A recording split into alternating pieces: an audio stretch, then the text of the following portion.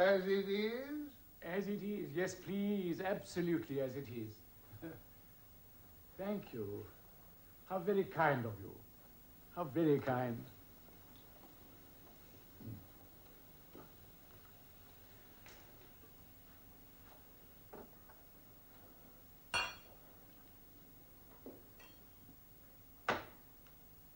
And cheers. Your health.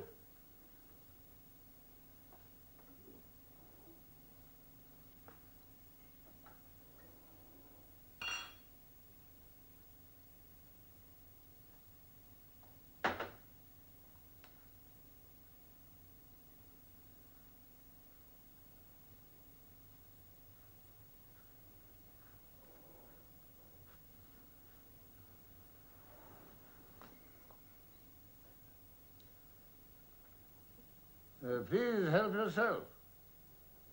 Terribly kind of you.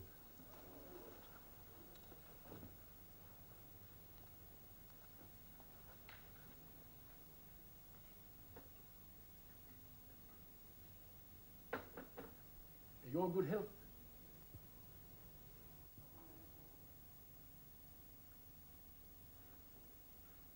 What was it I was saying as we arrived at your door? Ah, let me see. Yes, I was talking about strength. Do you recall? Strength, yes. Yes, I was about to say, you see, that there are some people who appear to be strong, whose idea of what strength consists of is persuasive, but who inhabit the idea and not the fact. What they possess is not strength, but expertise. They have nurtured and maintained what is, in fact, a calculated posture. Half the time it works. It takes a man of intelligence and perception to stick a needle through that posture and discern the essential flabbiness of the stance. I am such a man. You mean one of the latter? One of the latter, yes, a man of intelligence and perception. Not one of the former. Oh, no, not at all. By no means. May I say how very kind it was of you to ask me in? In fact, you are kindness itself. Probably always are kindness itself. Now, and in England, and in Hampstead, and for all eternity. What a remarkably pleasant room. I feel at peace here, safe from all danger. But please don't be alarmed. I shan't stay long. I never stay long with others. They do not wish it. And that for me is a happy state of affairs. My only security, you see, my true comfort and solace rests in the confirmation that I elicit from people of all kinds a common and constant level of indifference. It assures me that I am as I think myself to be, that I am fixed, concrete. To show interest in me, or, good gracious, anything tending towards a positive liking of me would cause in me a condition of the acutest alarm. Fortunately, the danger is remote.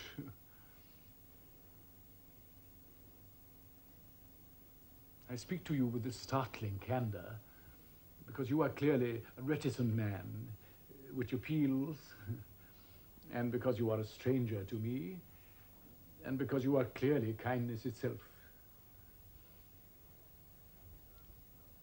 Do you often hang about Hampstead Heath? No. But on your excursions, however rare, on your rare excursions, you hardly expect to run into the likes of me, I take it. Hardly. I often hang about Hampstead Heath myself, expecting nothing. I am too old for any kind of expectation. Don't you agree? Yes. A pitfall and snare, if ever there was one. But of course I observe a good deal on my peeps through twigs. A wit once entitled me a betwixt twig peeper. A most clumsy construction, I thought. Infelicitous. My Christ, you're right. What a wit. You're most acutely right. All we have left is the English language. Can it be salvaged? That is my question. You mean in what rests its salvation? More or less. Its salvation must rest in you. It's uncommonly kind of you to say so. And you too, perhaps, although I haven't sufficient evidence to go on as yet. You mean because I've said a little? You're a quiet one. It's a great relief. Can you imagine two of us gabbling away like me? It would be intolerable. Oh, by the way, with reference to peeping, I do feel it incumbent upon me to make one thing clear. I don't peep on sex. That's gone forever. You follow me?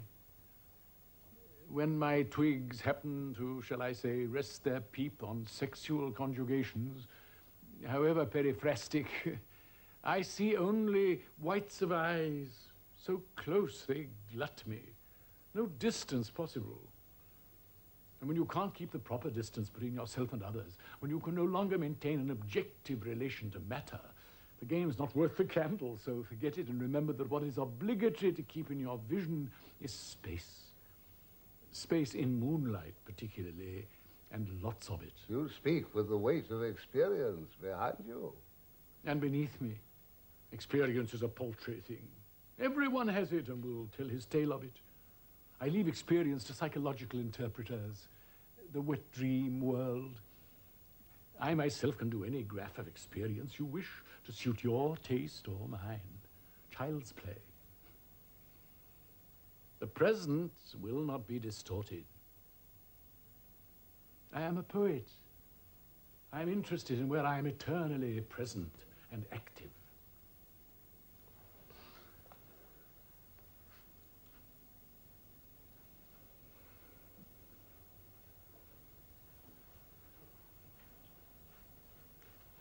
I have gone too far, you think? I'm expecting you to go very much further. Really? That doesn't mean I interest you, I hope. Not in the least. Thank goodness for that. For a moment, my heart sank.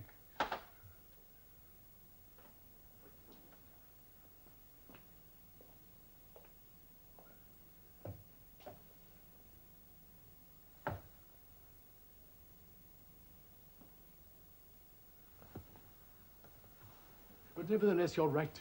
Your instinct is sound. I could go further in more ways than one. I could advance, reserve my defenses, throw on a substitute, call up the cavalry, or throw everything forward out of the knowledge that when joy overfloweth, there can be no holding of joy. The point I'm trying to make, in case you've missed it, is that I am a free man.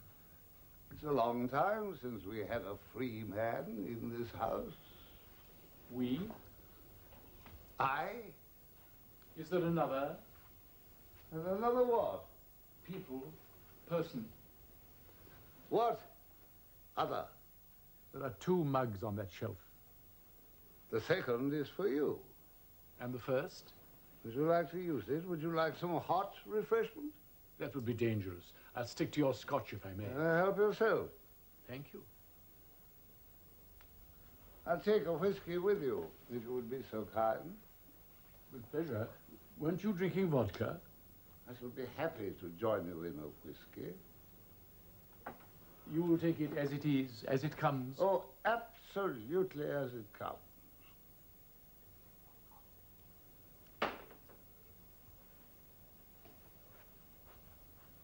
You're very good health. Yours.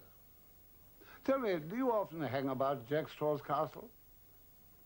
I knew it as a boy. You find it as beguiling a public house now as it was in the days of the highwaymen, when it was frequented by highwaymen, notably Jack Straw, the great Jack Straw. Do you find it very much changed? It changed my life. Good Lord. Is it really? I refer to a midsummer night when I shared a drink with a Hungarian émigré lately retired from Paris. Not the same drink? By no means. You've guessed, I would imagine, that he was an erstwhile member of the Hungarian aristocracy. Oh, I did guess, yes. On that summer evening, led by him, I first appreciated how quiet life could be in the midst of yahoos and hullabaloos. He exerted on me a quite uniquely calming influence, without exertion, without any desire to influence. He was so much older than me. My expectations in those days, and I confess I had expectations in those days, did not include him in their frame of reference. I had meandered over to Hampstead Heath, a captive to memories of a more than usually pronounced grisliness, and found myself, not much to my surprise, ordering a pint at the bar of Jack Straw's castle. This achieved, and having negotiated a path through a particularly repellent lick-spittling herd of literati, I stumbled, unseeing, with my pint, to his bald, tanned, unmoving table. How bald he was. I think after quite half my pint had descended, never to be savoured again, that I spoke suddenly. Suddenly spoke and received a response, no other word will do, a response the like of which... What was he drinking? What? What was he drinking? Pernod. I was impressed, more or less at that point, by an intuition that he possessed a measure of serenity, the like of which I had never encountered. Well, what did he say? You expect me to remember what he said? No. What he said all those years ago is neither here nor there. It was not what he said, but possibly the way he sat, that has remained with me all my life, and has, I am quite sure, made me what I am.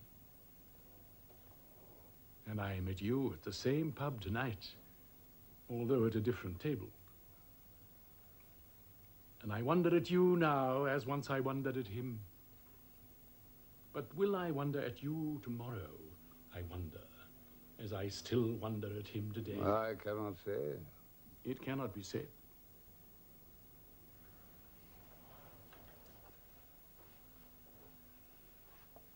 I'll ask you another question. Have you any idea from what I derive my strength? Strength? No. I have never been loved. From this I derive my strength. Have you ever been loved? Oh, I don't suppose so. I looked up once into my mother's face. What I saw there was nothing less than pure malevolence. I was fortunate to escape with my life. You will want to know what I had done to provoke such hatred in my own mother. You pissed yourself. Quite right. How old do you think I was at the time? 28. Quite right. However, I left home soon afterwards. My mother remains, I have to say, a terribly attractive woman in many ways. Her buns are the best. Her currant buns, the best. Would you be so kind as to pour me another drop of whiskey? Certainly.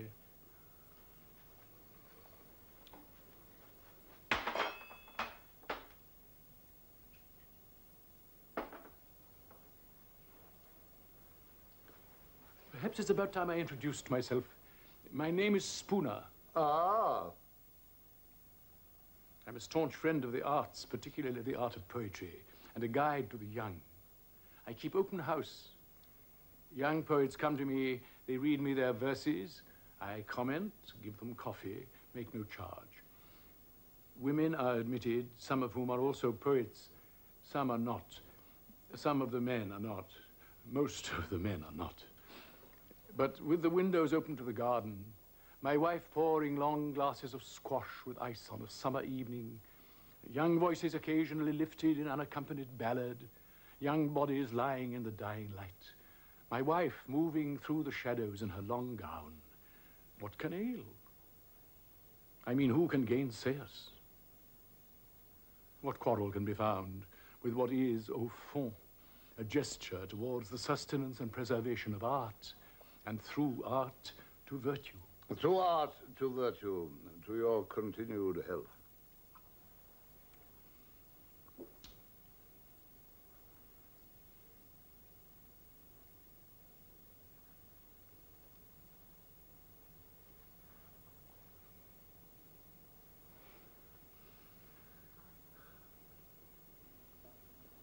When we had our cottage, we gave our visitors tea on the lawn. I did the same. On the lawn? I did the same. You had a cottage? Tea on the lawn. What happened to them? What happened to our cottages? What happened to our lawns? Be frank, tell me. You've revealed something. You've made an unequivocal reference to your past. Don't go back on it. We share something, a memory of the bucolic life. We're both English. In the village church, the beams are hung with garlands in honor of young women of the parish reputed to have died virgin. However, the garlands are not bestowed upon maidens only, but on all who die unmarried, wearing the white flower of a blameless life. You mean that not only young women of the parish, but also young men of the parish are so honored? I do. And that old men of the parish who also die maiden are so garlanded? Certainly. I am enraptured. Tell me more. Tell me more about the quaint little perversions of your life and times. Tell me more, with all the authority and brilliance you can muster, about the socio-politico-economic structure of the environment in which you attain to the age of reason. Tell me more. There is no more.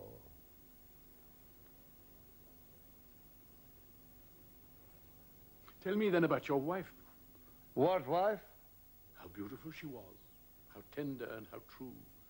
Tell me with what speed she swung in the air, with what velocity she came off the wicket, whether she was responsive to finger spin, whether you could bowl a shooter with her, or an off break with a leg break action.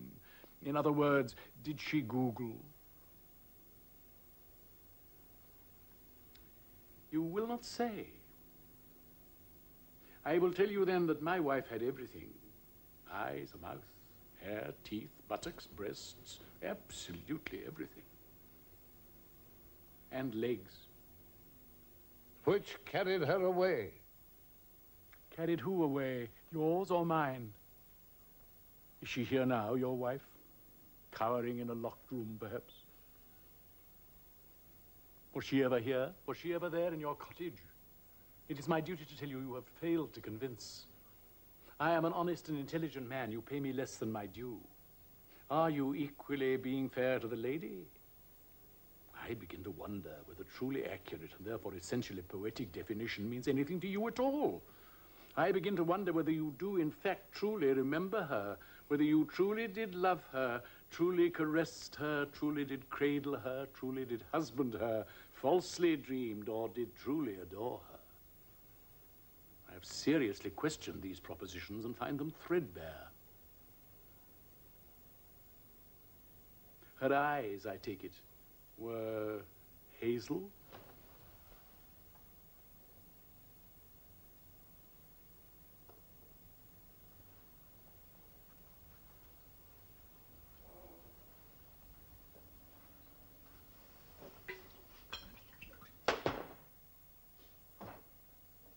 Hazel shit!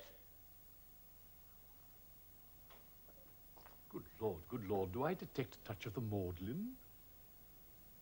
Hazel shit. I ask myself, have I ever seen hazel shit? Or hazel eyes, for that matter. Do I detect a touch of the hostile? Do I detect, with respect, a touch of too many glasses of ale, followed by the great malt which wounds? Which wounds? Tonight, my friend, you find me in the last lap of a race I had long forgotten to run. A metaphor. Things are looking up. I would say, albeit on a brief acquaintance, that you lack the essential quality of manliness, which is to put your money where your mouth is. To pick up a pint pot and know it to be a pint pot, and knowing it to be a pint pot, to declare it as a pint pot, and to stay faithful to that pint pot as though you had given birth to it out of your own arse. You lack that capability, in my view. Do forgive me my candor. It is not method, but madness. So you won't, I hope, object if I take out my prayer beads and my prayer mat and salute what I take to be your impotence. I salute and attend. And saluting and attending, I'm at your service, all embracing. Heed me. I am a relevant witness. and could be a friend. You need a friend. You've a long hike, my lad, up which presently you slog unfriended. Let me perhaps be your boatman. For if and when we talk of a river, we talk of a deep and dank architecture. In other words, never disdain a helping hand, especially one of such rare quality. And it is not only the quality of my offer which is rare, it is the act itself, the offer itself, quite without precedent. I offer myself to you as a friend. Think before you speak. Remember this. You've lost your wife of hazel hue. You've lost her, and what can you do?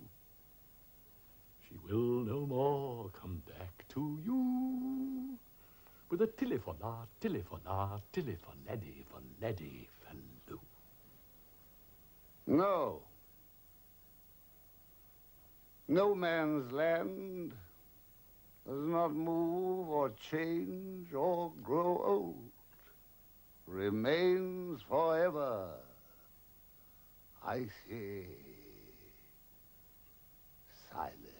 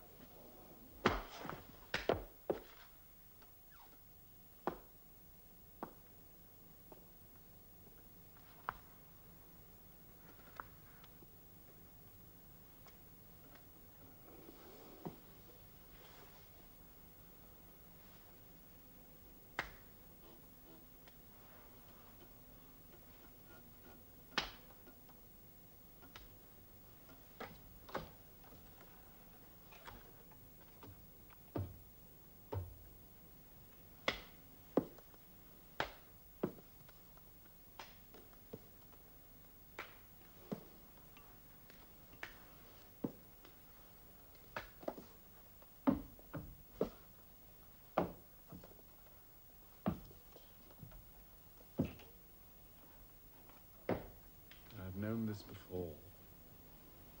Exit through the door by way of belly and floor.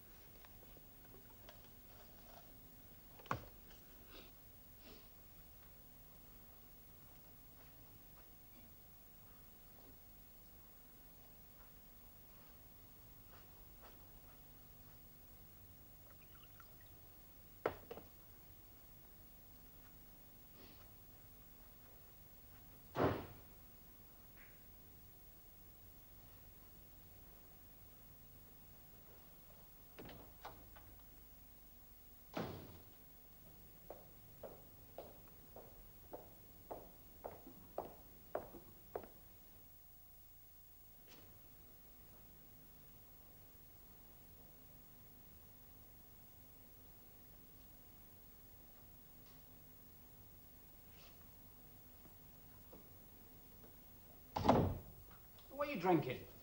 Christ, I'm thirsty. How are you? I'm parched. Now, what are you drinking? It's bloody late. I'm worn to a frazzle. This is what I want.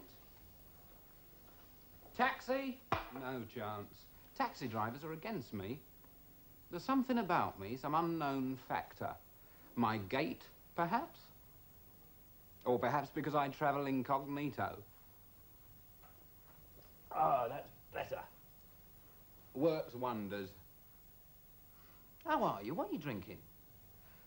Who are you?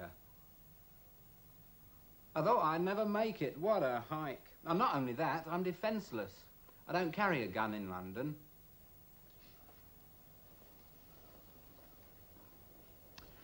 But I'm not bothered. Once you've done the East, you've done it all. I've done the East. But I still like a nice lighthouse like this one. Have you met your host? He's my father. It was our night off tonight, you see. He was going to stay at home, listen to some leader. I hope he had a quiet and pleasant evening. Who are you, by the way? And now what are you drinking? I'm a friend of his. You're not typical.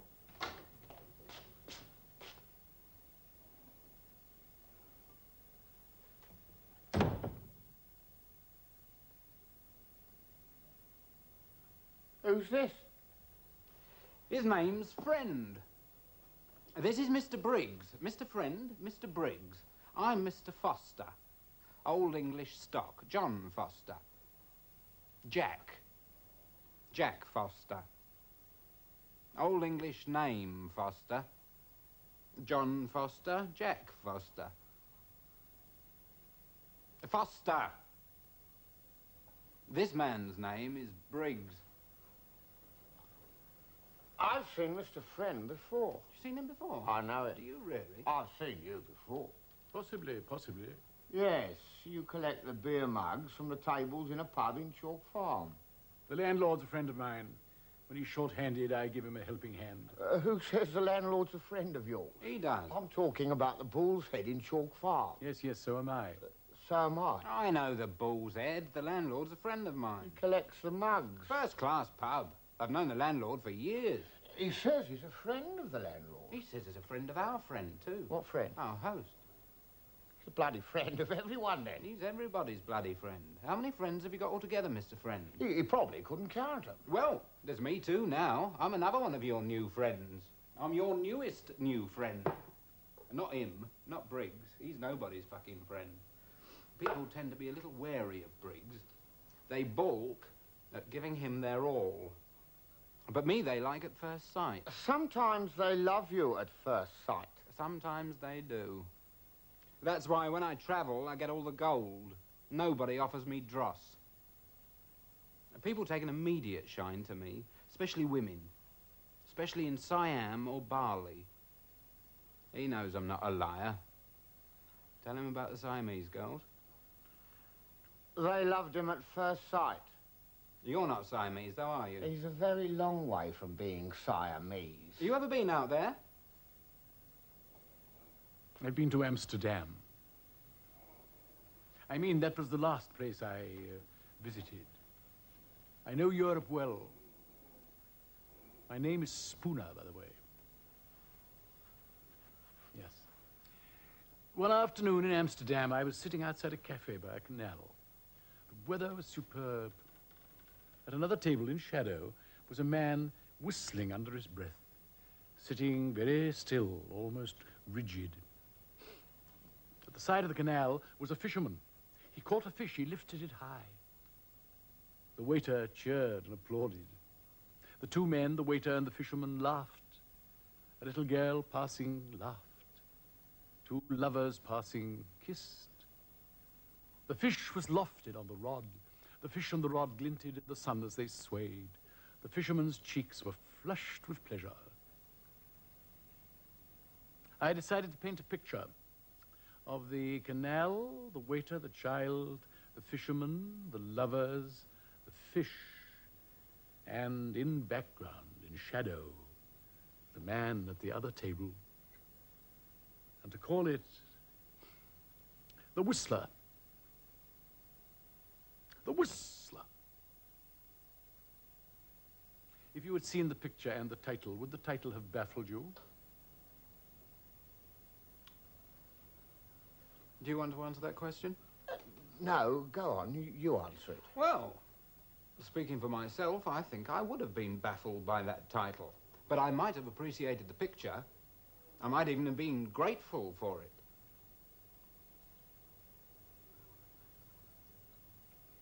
Did you hear what I said?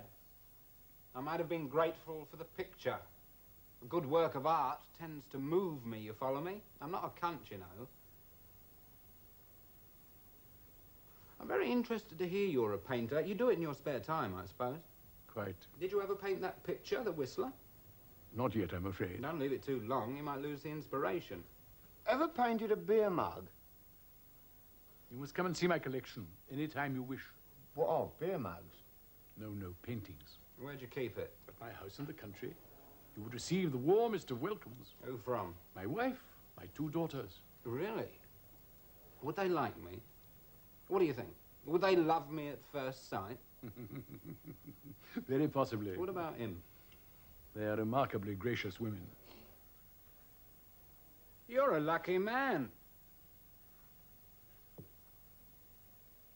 What are you drinking? Scotch.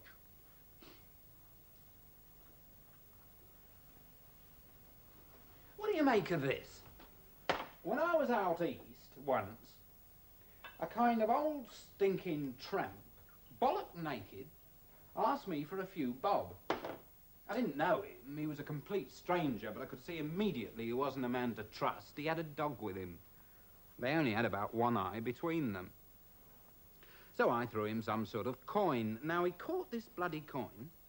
He looked at it with a bit of distaste, and then he threw the coin back.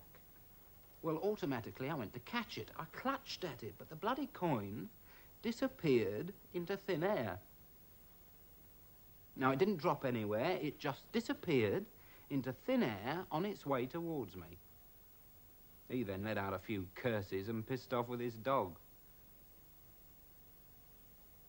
Oh, here's your whiskey, by the way.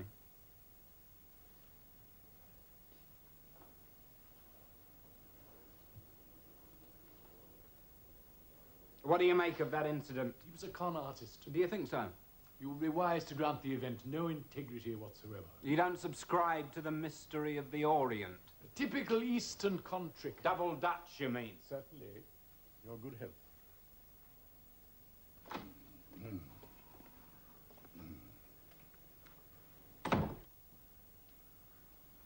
I can't sleep. I slept briefly, I think. Perhaps it was sufficient. Yes, I woke up out of a dream. I feel cheerful. Who'll give me a glass of whiskey? My goodness, is this for me? How did you know? You knew. Oh, you're very sensitive. Cheers. The first today. What day is it? What's the time? Is it still night? Yes. The same night. I was dreaming of a waterfall. No, of a lake. I think it was just recently. Can you remember when I went to bed? Was it daylight? It's good to go to sleep in the late afternoon, after tea and toast. You hear the faint beginnings of the evening sounds, then nothing. As everywhere else, people are changing for dinner. You're tucked up, the shutters closed, gaining a march on the world.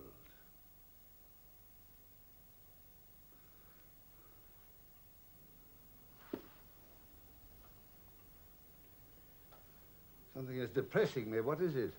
It was the dream. Yes. Waterfalls. No, a lake. Water.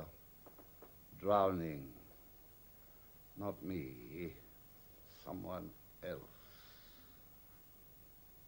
Oh, how nice to have company.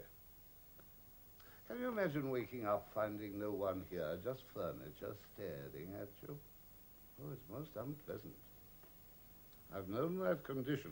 I've been through that period. Cheers. I came round to human beings in the end, like yourselves. A wise move. I tried laughing alone. Oh, pathetic. Have you all got drinks? Who is that? A friend of yours? Won't someone introduce me? He's a friend of yours. In the past, I knew remarkable people. I have a photograph album somewhere. I'll find it. Yes, you'll be impressed by the faces. Very handsome. Sitting on grass with hampers. I had a moustache. Quite a few of my friends had moustaches. Remarkable faces. Remarkable moustaches. What was it? Informed the scene? A tenderness towards our fellows, perhaps. The sun shone. The girls had lovely hair, dark, sometimes red. Under their dresses, their bodies were white. It's all in my album. I'll find it. Yes, you'll be struck with the charm of the girls, their grace, the ease with which they sit, pour tea, loll. It's all in my album.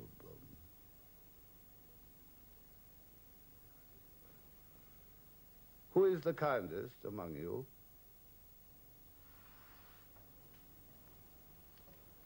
Thanks. What would I do without the two of you? I'd sit here forever, waiting for a stranger to fill up my glass. What would I do while I waited? Look through my album, make plans for the future. You'd crawl to the bottle and stuff it between your teeth. No. I drink with dignity. Who is this man? Do I know him? He says he's a friend of yours. My true friends look out at me from my album. I had my world. I have it. Don't think now it's gone I'll choose to sneer at it, to cast doubts on it, to wonder if it properly existed. No. I'm talking of my youth. It can never leave me. No, it existed. It was solid. The people in it were solid. While transformed by light, by being sensitive to all the changing light. When I stood, my shadow fell upon her. She looked up. Give me the bottle. Give me the bottle.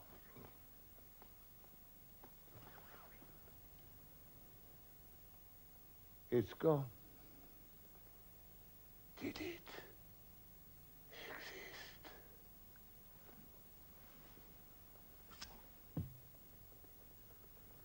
It's gone. It never existed.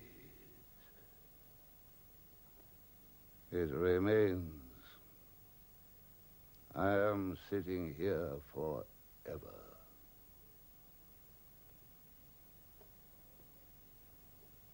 Oh, how kind of you. I wish you'd tell me what the weather's like. I wish you'd damn well tell me what night it is, this night or the next night or the other one, the night before last. Be frank. Is it the night before last? Help yourselves. I hate drinking alone. There's too much solitary shittery. Now, what was it? Shadows, brightness through leaves, young lovers gambling in the bushes, a fall of water. It was my dream. The lake. Who was drowning in my dream? It was blinding. I remember it.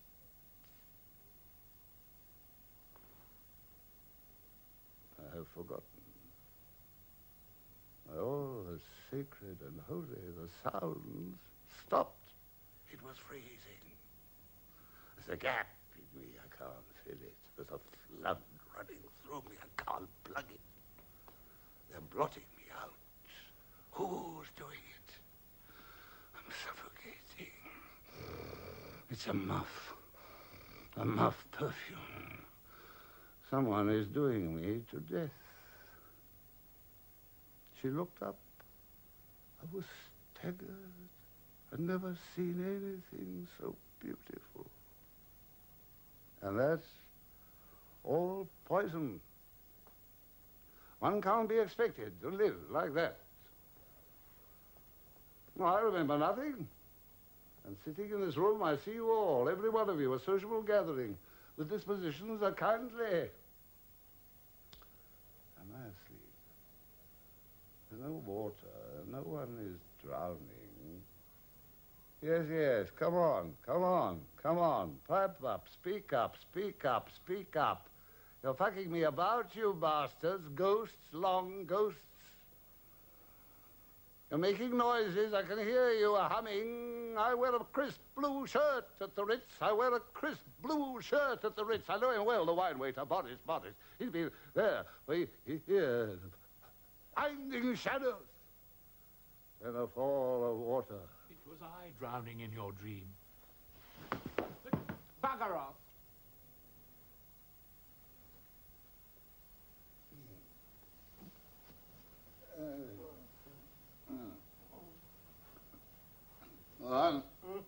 Unhand me. He has grandchildren, as have I, as I have. We both have fathered. We are of an age. I know his wants. Let me take his arm. Respect our age. Come, I'll seat you. There's no pity in these people. Christ! I am your true friend. That is why your dream was so distressing. You saw me drowning in your dream, but have no fear. I am not drowned. Christ! Would you like me to make you some coffee? He thinks he's a waiter in Amsterdam. Service non-compris. Whereas he's a pint pot attendant in the Bull's Head. And a piss pot attendant as well. Our host must have been in the Bull's Head tonight, where he had an unfortunate encounter. Hey, Scout! I think there's been some kind of misunderstanding. You're not in some shithouse down by the docks. You're in the home of a man of means, of a man of achievement. Do you understand me? Why am I bothering? Tell me, eh? Listen, chummy bum. We protect this gentleman against corruption, against men of craft, against men of evil. We could destroy you without a glance. We take care of this gentleman. We do it out of love. Why am I talking to him? I'm wasting my time with a non-starter. I must be going mad. I don't usually talk. I don't have to. Normally, I keep quiet. I know what it is. There's something about you fascinates me. It's my bearing. That's what it must be. I've seen Irishmen chop his balls off. I suppose once you've had Irishmen, you've had everything. Listen, keep it tidy, you fellow. You've just laid your hands on a rich and powerful man. It's not what you used to, Scout. How can I make it clear? This is another class. It's another realm of operation. It's a world of silk. It's a world of organdy. It's a world of flower arrangements. It's a world of 18th century cookery books. It's nothing to do with toffee apples and a packet of crisps. It's milk in the bath. It's the cloth bell pull. It's organisation. It's not rubbish. It's not rubbish. We deal in originals. Nothing duff, nothing ersatz. We don't open any old bottle of brandy. Mind you don't fall into a quicksand. Why don't I kick his head off and have done with it? I am of the same age as your master. I used to picnic in the country, too, at the same time as he. Listen, my friend. This man in this chair, he's a creative man. He's an artist. We make life possible for him. We're in a position of trust. Don't try to drive a wedge into a happy household. Do you understand me? Don't try to make a nonsense out of family life. If you can't, I can. Come here. Where are the sandwiches? Cut the bread. It's cut. It is not cut. Cut it.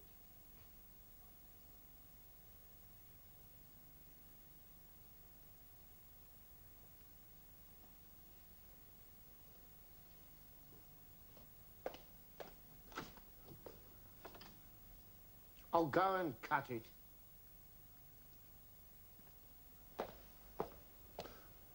I know you from somewhere. I must clean the house. No one else will do it. Your financial advisors coming to breakfast. I got to think about that. His taste changes from day to day. One day he wants boiled eggs and toast. The next day orange juice and poached eggs. The next scrambled eggs and smoked salmon. The next a mushroom omelette and champagne. Any minute now it'll be dawn, a new day. Your financial advisor's dreaming of his breakfast, is dreaming of eggs, eggs, eggs. What kind of eggs? I'm exhausted. I've been up all night. But it never stops. Nothing stops. It's all fizz. This is my life. I have my brief arousals. They leave me panting. I can't take the pace in London. Nobody knows what I miss. I miss the Siamese girls. I miss the girls in Bali. You don't come across them over here. I mean, you see them occasionally on the steps of language schools. They're learning English. They're not prepared to have a giggle and a cuddle in their own language, not in Regent Street. A giggle and a cuddle. Sometimes my ambitions extend no farther than that. I could do something else. I could make another life. Don't have to waste me time looking after a piss hound. I could find the right niche and be happy. The right niche, the right happiness. We're out of bread. I'm looking at the housekeeper. You rotted poof. He prefers idleness. Unspeakable pods. He prefers the Malay Straits where they give you hot toddy in a 4-poster.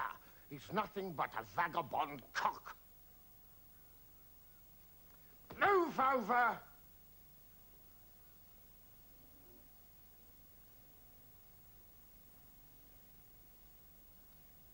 Get up.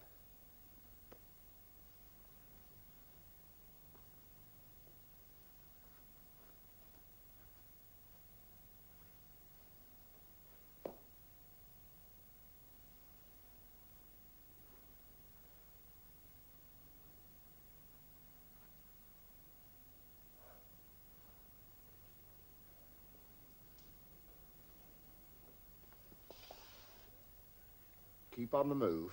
Don't look back. I know that man.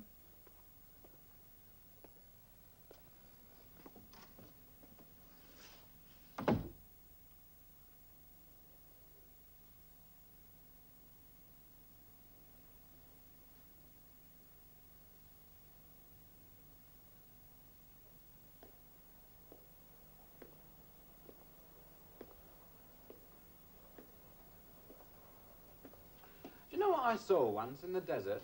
In the Australian desert? A man walking along carrying 2 umbrellas. 2 umbrellas in the outback. Was it raining? No. It was a beautiful day. Nearly asked him what he was up to, but I changed my mind. Why? Well, I decided he must be some kind of lunatic. I thought it would only confuse me.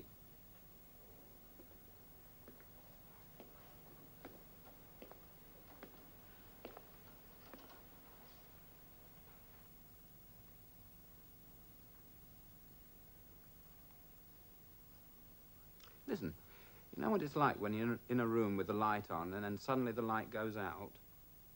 I'll show you. It's like this.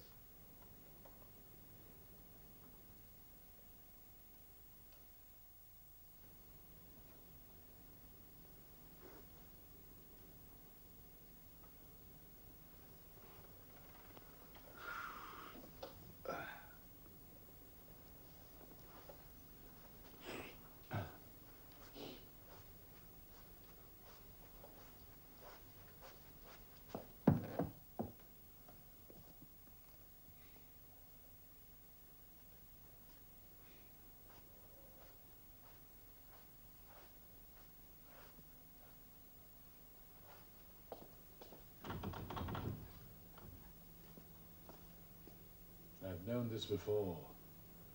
Morning, a locked door, a house of silence, and strangers.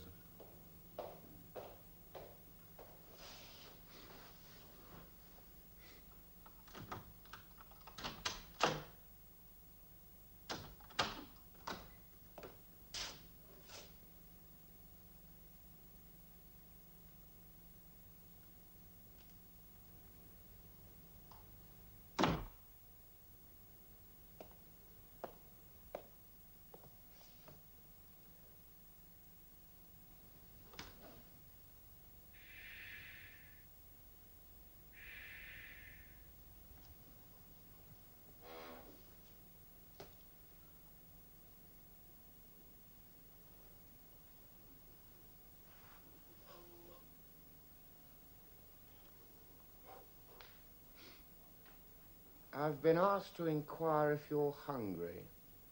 Food? I never touch it.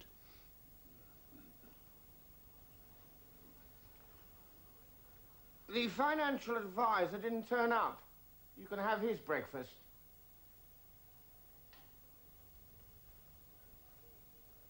He phoned his order through. Phoned again to cancel the appointment. For what reason? Jack spoke to him, not me. What reason did he give your friend? Jack said he found himself without warning in the centre of a vast aboriginal financial calamity. He clearly needs an advisor. I shan't bring you breakfast if you're going to waste it. I abhor waste.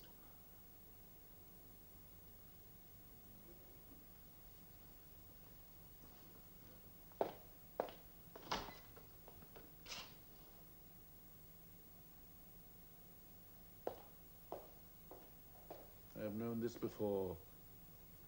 The door unlocked, the entrance of a stranger, the offer of arms, the shark in the harbour.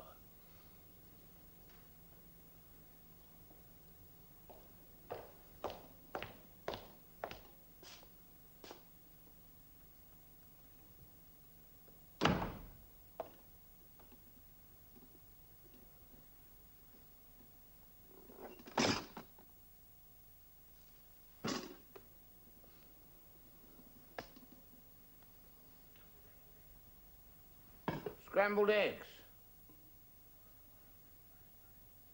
Shall I open the champagne? Is it cold? Freezing. Please open it.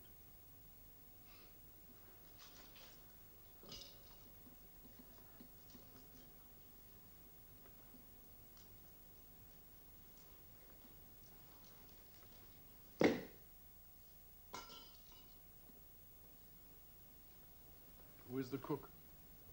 We share all burdens, Jack and myself.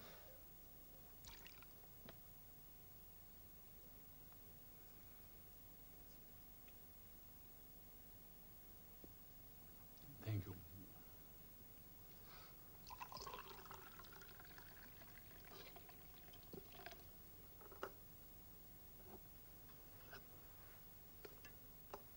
We're old friends, Jack and myself. We met at a street corner. I should tell you he'll deny this account. His story will be different. I was standing at a street corner. A car drew up. It was him. He asked me the way to Bolsover Street. I told him Bolsover Street was in the middle of an intricate one-way system. It was a one-way system easy enough to get into. The only trouble was that once in, you couldn't get out.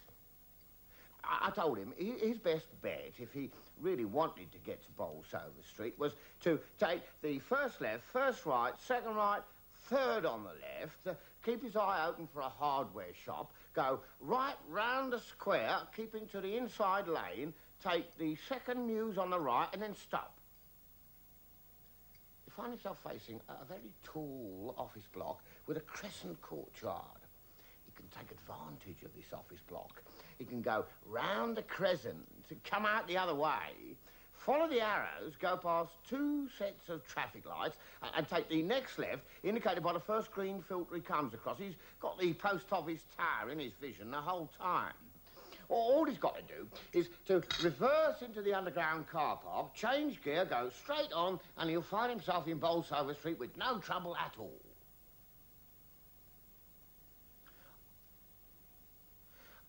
I did warn him, though, that he'll still be faced with the problem, having found Bolsover Street, of losing it. I told him I knew one or two people who've been wandering up and down Bolsover Street for years. They wasted their bloody youth there. The people who live there, their faces are grey, they're in a state of despair, but nobody pays any attention to it. All people are worried about is their ill-gotten gains. I wrote to the Times about it. Life at a dead end, I called it. Went for nothing. Anyway, I told him that probably the best thing he could do was to forget the whole idea of getting to Bowl Salvage Street. I remember saying to him, this trip you've got in mind, drop it, it could prove fatal. But he said he had to deliver a parcel. Anyway, I took all this trouble with him because he had a nice, open face. He looked like a man that would always do good to others himself. Normally, I wouldn't give a fuck. I should tell you he'll deny this account. His story will be different.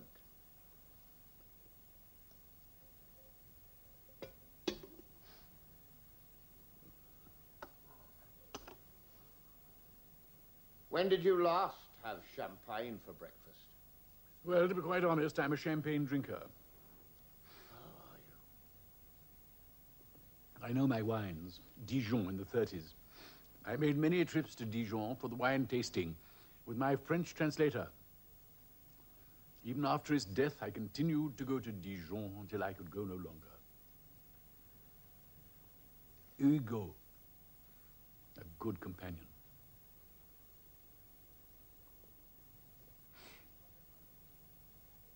You will wonder, of course, what he translated. The answer is my verse. I am a poet. I thought poets were young. I am young. Could I help you to a glass? No, thank you. Excellent choice. Not mine. Translating verse is an extremely difficult task.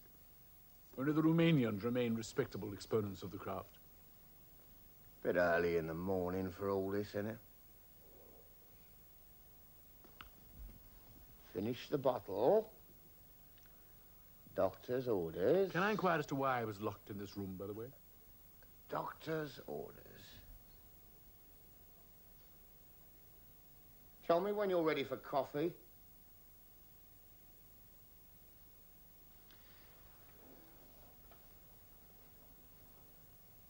Must be wonderful to be a poet and have admirers and translators and to be young. I'm neither one nor the other. Yes, you've reminded me. I must be off. I have a meeting at 12. Thank you so much for breakfast. What meeting? A board meeting. I'm on the board of a newly inaugurated poetry magazine. We have our first meeting at 12. Can't be late. Oh, where's the meeting? At the Bull's Head in Chalk Farm. The landlord is kindly allowing us the use of a private room on the first floor. It's essential the meeting be private, you see, as we shall be discussing policy. The Bull's Head in Chalk Farm? Yes, the landlord's a friend of mine. It is on that account that he is favouring us with a private room. It's true, of course, I did inform him that Lord Lancer would be attending the meeting. He at once appreciated that a certain degree of sequesteredness would be the order of the day. Lord Lancer? Our patron. He's not one of the Bengal Lancers, is he? No, no, he's of Norman descent. A man of culture? Impeccable credentials. Some of these aristocrats hate the arts. Lord Lancer is a man of honour. He loves the arts. He has declared this love in public. He never goes back on his word. But I must be off. Lord Lancer does not subscribe to the view that poets can treat time with nonchalance. Jack could do with a patron. Jack? He's a poet. Poet? Really?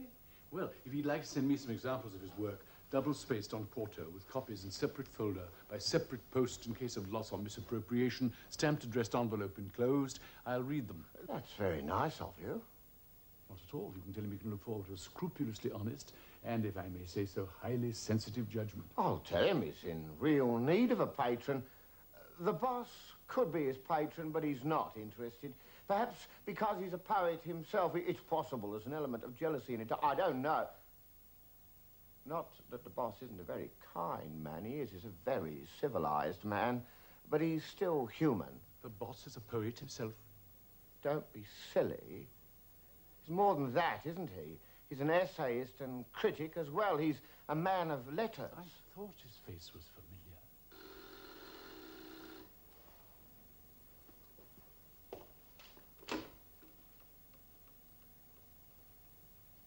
Yes, sir.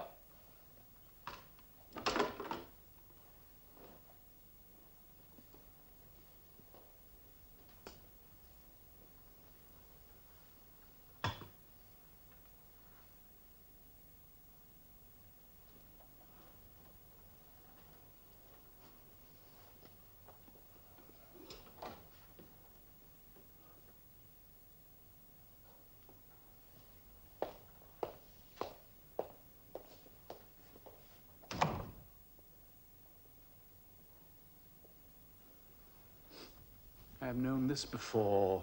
The voice unheard, a listener, the command from an upper floor. Charles! How nice of you to drop in. Well, have they been looking after you, all right? Denson, let's have some coffee, will you? You're looking remarkably well. Haven't changed a bit. Well, it's the squash, I expect, keeps you up to the mark. You're quite a dab hand at Oxford, as I recall. Still at it. Wise man, sensible chap. My goodness, it's years. When did we last meet? I have a suspicion we last dined together at the club in '38. Does that accord with your recollection? Croxley was there. Yes, Wyatt, Burston Smith. All comes back to me. What a bunch. What a night, as I recall. All dead now, of course. No. I'm a fool, I'm an idiot. Our last encounter, I remember it well, Pavilion at Lord's in '39 against the West Indies. Hutton and Compton batting superbly, Constantine bowling, war looming. Surely I'm right. We shared a particularly fine bottle of port. You look as fit now as you did then. Did you have a good war? Oh, thank you, Denison. Let's put it down there, will you? That'll do. Thank you.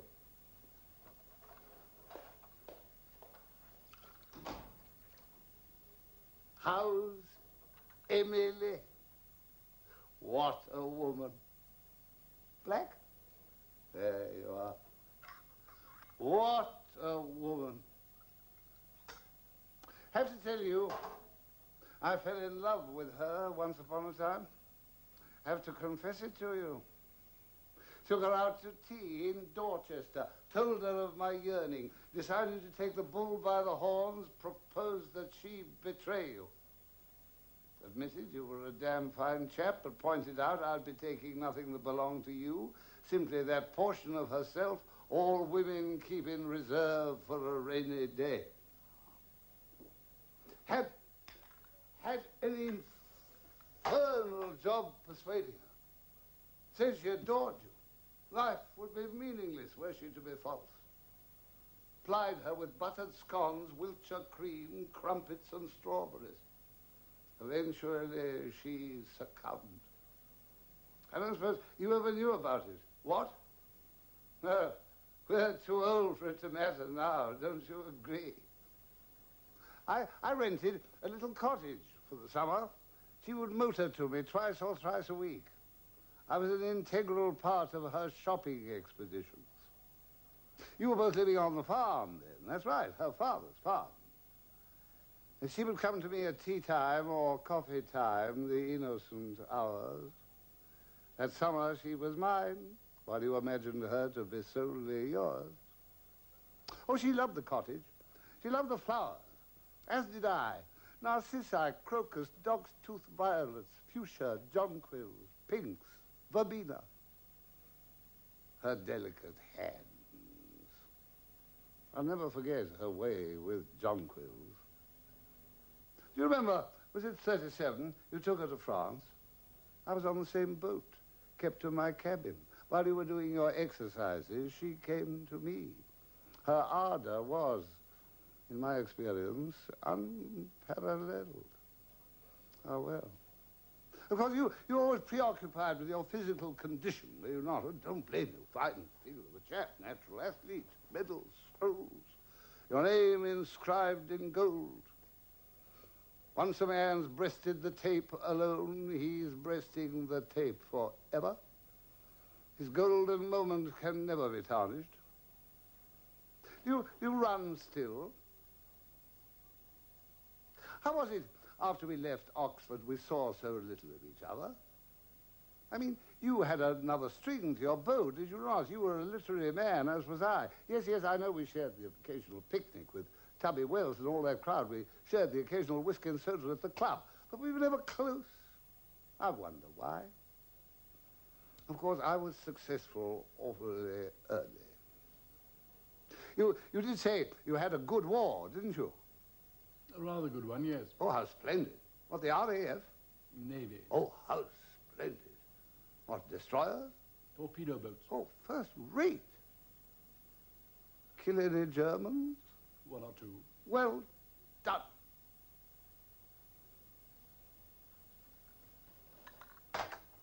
And you?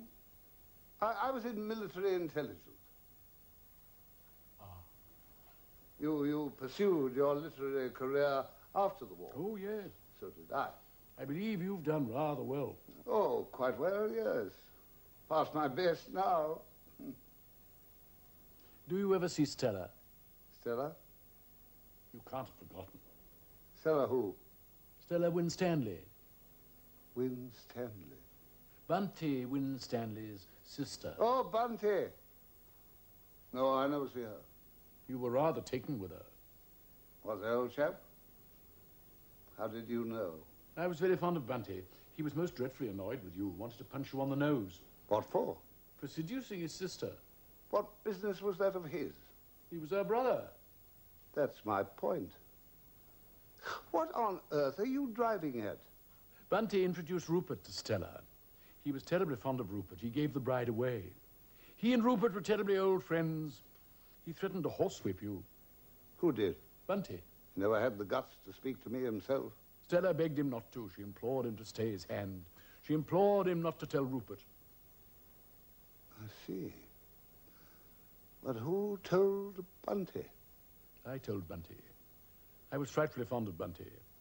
I was also frightfully fond of Stella. You appear to have been a close friend of the family. Mainly of Arabella's. We used to ride together. What? Well, Arabella Hinscott? Yes. I knew her at Oxford. So did I. Oh, I was very fond of Arabella. Arabella was very fond of me. Bunty was never sure precisely how fond she was of me, nor of what form that fondness took. What in God's name do you mean? Bunty trusted me. I was best man at their wedding. He also trusted Arabella. I should warn you that I was always extremely fond of Arabella. Her father was my tutor. I used to stay at their house. I knew her father well. He took a great interest in me. Arabella Hinscott was a girl of the most refined and organized sensibilities. I agree. Are you trying to tell me you had an affair with Arabella? A form of an affair. She had no wish for full consummation. She was content with her particular predilection, consuming the male member.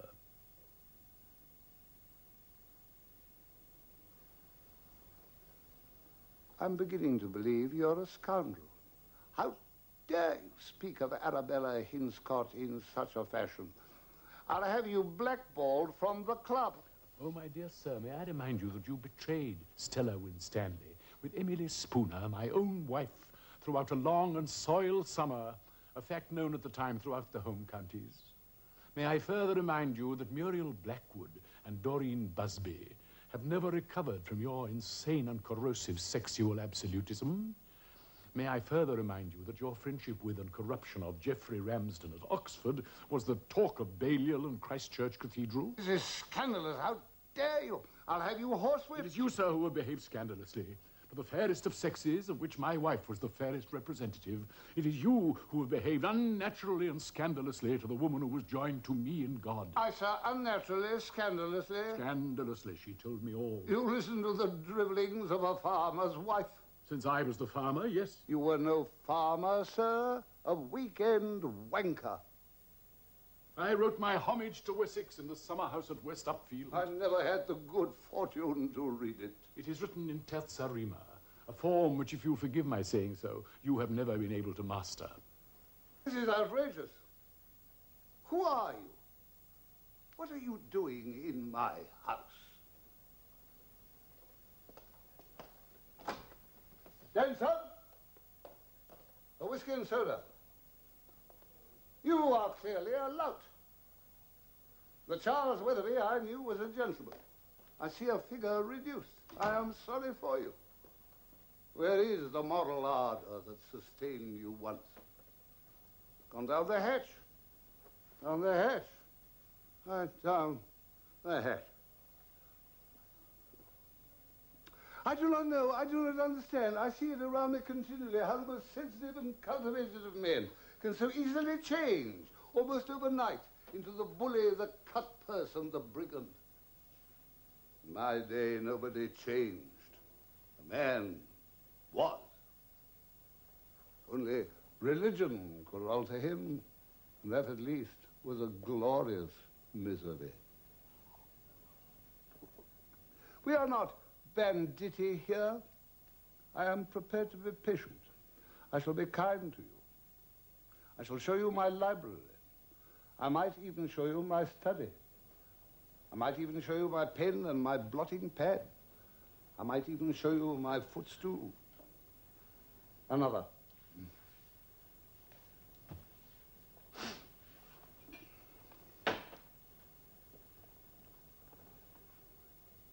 I might even show you my photograph album. You might even see a face in it which might remind you of your own, of what you once were. You might even see faces of others in shadow, or cheeks of others turning, or jaws, or backs of necks, or eyes, dark under hats, which might remind you of others whom you once knew, whom you thought long dead, from whom you still receive a sidelong glance. If you can face the good ghost, allow the love of the good ghost to possess all that emotion trapped, bow to it.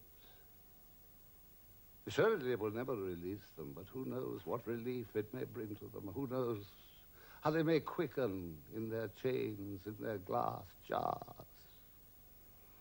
You think it cruel to quicken them when they're fixed, imprisoned? No. Deeply, deeply, they long to respond to your touch, to your look. And when you smile, their joy is unbounded. So I say to you, tender the dead, as you yourself would be tendered now, in what you might describe as your life. Blank, mate, blank. The blank dead.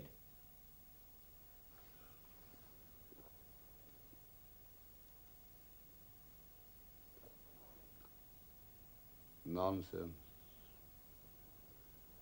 Pass the bottle. No.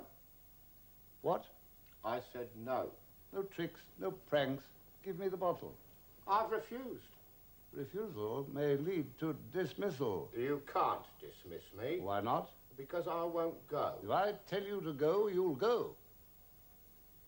Give me the bottle.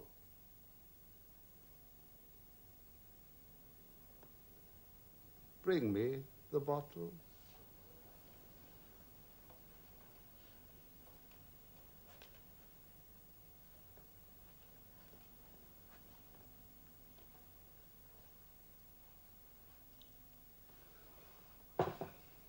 I'll have one myself. What impertinence. Well, it doesn't matter. He was always a scallywag. Is it raining? It often rains in August in England. Do you ever examine the gullies of the English countryside? Under the twigs, under the dead leaves, you'll find tennis balls, blackened. Girls threw them for their dogs or children for each other. They rolled into the gully. They're lost there, given up for dead. Centuries old. It's time for your morning walk. I said it's time for your morning walk. My morning walk? No, I haven't the time this morning. It's time for your walk across the heath. I can't possibly. I'm too busy. I have too many things to do. What's that you're drinking? The great malt which wounds. My God, you haven't got a drink. Where's your glass? Thank you. It would be unwise to mix my drinks. Mix? I was drinking champagne. Of course you were. Of course you were. Albert, another bottle. Certainly, sir. My morning walk. No, I can't possibly. I'm too busy. I have too many things to do. I have an essay to write, a critical essay. We must check the files, see what it is I'm meant to be appraising. At the moment, it slipped my mind. I could help you there. Oh? On 2 counts. Firstly, I have the nose of a ferret. I can find anything in a file. Secondly, I've written any number of critical essays myself. Do you actually have a secretary? I'm his secretary. secretarial post does less than justice to your talents. A young poet should travel and suffer. Join the Navy, perhaps, and see the sea, voyage and explore. I've sailed. I've been there and back. I'm here where I'm needed. You mentioned a photograph album. I could go through it with you. I could put names to the faces. A proper exhumation could take place. Yes, I am confident I could be of enormous aid in that area. Those faces are nameless, friend. They'll always be nameless. There are places in my heart where no living soul has or can ever trespass. Here we are. Fresh as a daisy. Drop for you, sir. No, thank you. I'll stay where I am. I'll join Mr. Friend, if I may, sir. Well, naturally. Where's your glass? No, thanks. Oh, come, be sociable, be sociable. Consort with the society to which you are attached, as it were, with bonds of steel. Mingle. It isn't even lunchtime. The best time to drink champagne is before lunch, you cunt. Don't call me a cunt. We three, never forget, are the oldest of friends. That's why I called him a cunt. Stop talking! To our good fortune. Cheers. Cheers. Cheers. The light out there is gloomy. Hardly daylight at all. Falling rapidly. Miss Cecil, let us close the curtain. Put the lamps on. What relief. How happy it is. Today I shall come to a conclusion. There are certain matters which today I shall resolve. I'll help you. I was in Bali when they sent for me. I didn't have to leave. I didn't have to come here, but I felt I was called. I had no alternative. I didn't have to leave that beautiful isle, but I was intrigued. I was only a boy, but I was nondescript and anonymous. A famous writer wanted me. He wanted me to be his secretary, his chauffeur, his housekeeper, his amanuensis. How did he know of me? Who told him? He made an imaginative leap. Few can do it, few do it. He did it, and that's why God loves him. You came on my recommendation.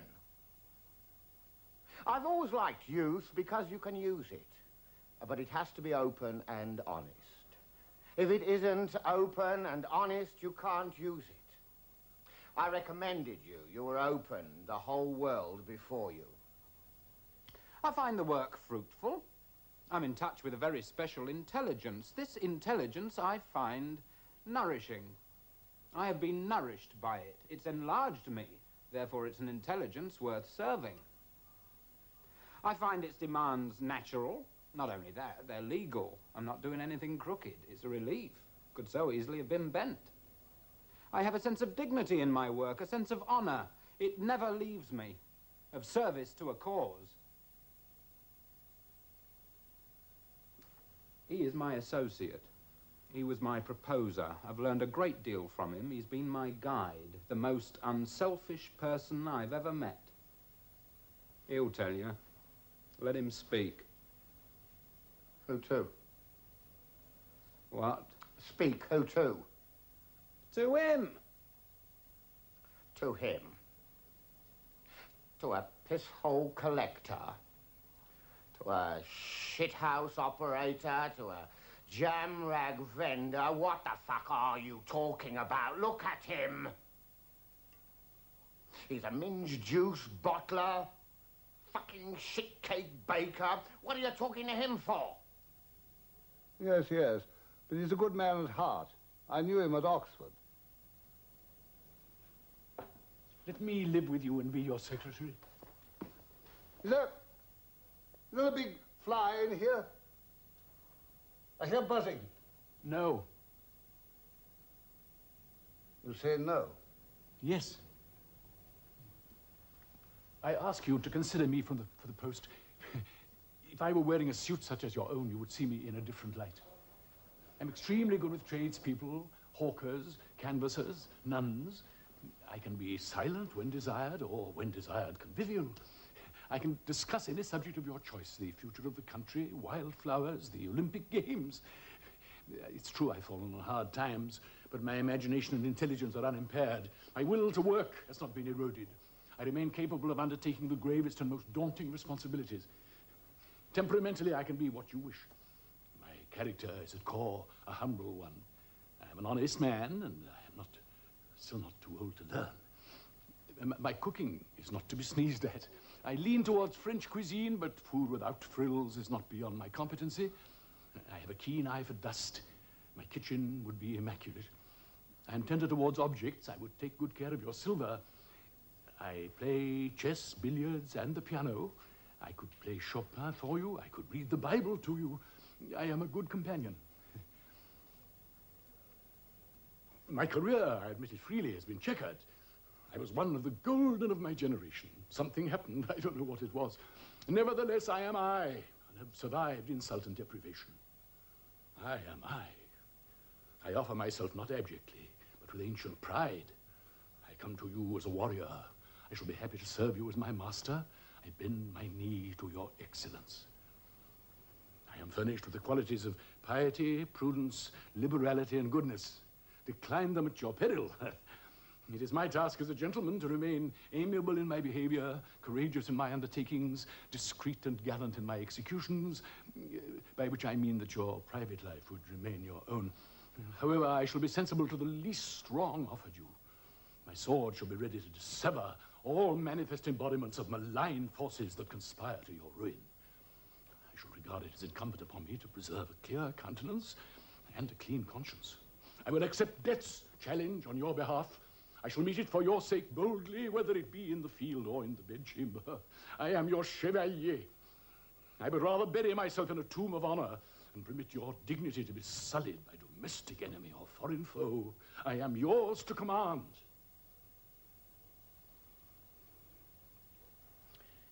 Before you reply, I would like to say one thing more. I occasionally organize poetry readings in the upstairs room of a particular public house. They are reasonably well attended, mainly by the young. I would be happy to offer you an evening of your own. You could read your own works to an interested and informed audience, an audience brimming over with potential for the greatest possible enthusiasm. I can guarantee a full house, and I would be happy to arrange a straightforward fee for you, or, if you prefer, a substantial share of the profits. And the young, I can assure you, would flock to hear you, and my committee would deem it a singular honor to act as your host. You would be introduced by an authority on your work, perhaps myself. After the reading, which I am confident would be a remarkable success, we could repair to the bar below, where the landlord, who happens to be a friend of mine, would, I know, be overjoyed to entertain you with the compliments of the house. Nearby is an Indian restaurant of excellent standing, at which you would be the guest of my committee. Your face is so seldom seen. Your words, known to so many, have been so seldom heard in the absolute authority of your own rendering that this event will qualify for that rarest of categories, the unique. I beg you seriously to consider the social implications of such an adventure. You would be there in body. It would bring you to the young to you. The elderly, also those who have almost lost hope, would on this occasion leave their homes and present themselves.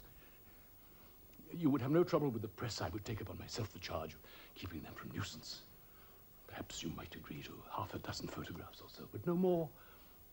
Unless, of course, you positively wished on such an occasion to speak. Unless you preferred to hold, shall we say, a small press conference after the reading before supper, whereby you could speak through the press to the world. But this is by the by and would in no sense be a condition. Let us content ourselves with the idea of an intimate reading in a pleasing and conducive environment. Let us consider an evening to be remembered by all who take part in her. Let us change the subject for the last time. What have I said? You said you're changing the subject for the last time. Yes, well, what does that mean? It means you'll never change the subject again. What, never? Never. Never? You said for the last time.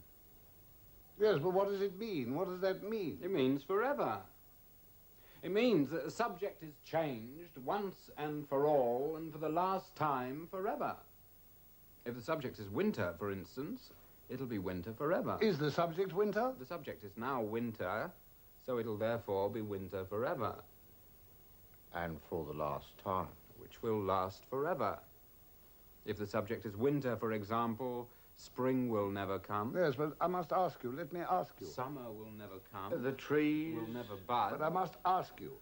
Snow will fall forever because you've changed the subject for the last time. Yes, but have I? That's my question. Have we changed the subject? Of course. The previous subject is closed. What was the previous subject? It's forgotten. You've changed What it. is the present subject? That there is no possibility of changing the subject since the subject has now been changed.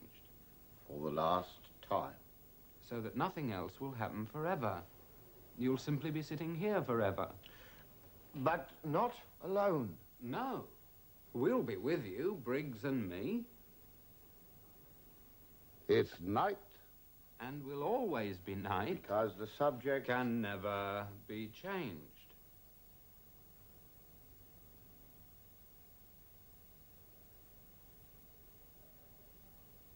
But I hear sounds of birds. Don't you hear them? Sounds I never heard before. I hear them as they must have sounded then when I was young. Although I never heard them then, although they sounded about us then. Yes, it is true. I am walking towards a lake. Someone is following me through the trees. I lose him easily. I see a body in the water floating. I am excited. I look more closely. I see I am mistaken. There is nothing in the water. I say to myself, I saw a body drowning. But I am mistaken. There is nothing there.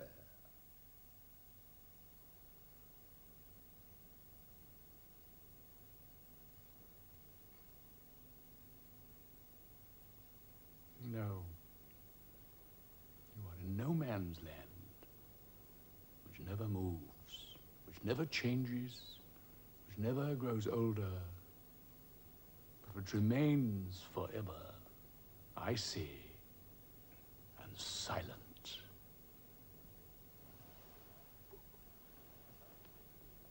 I'll drink to that